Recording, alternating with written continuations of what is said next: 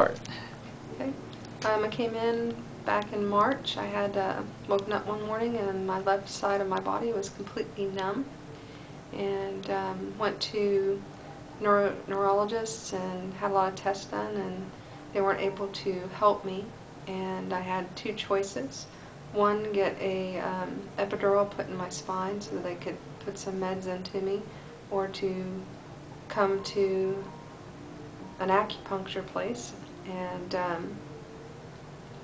chose the acupuncture because you don't want to mess up things that you don't know. If whatever's wrong, you don't want to mess it up. So coming here, I was very, very skeptical, and first 3 sessions I noticed I felt a little bit better, but it wasn't markedly different, so I wasn't sure how it was going to work. By the second week, I felt a little bit better and kept on with the treatments, and my left side of my body, everything works, and I'm almost completely back to, well, better than I was when I started. So that's it.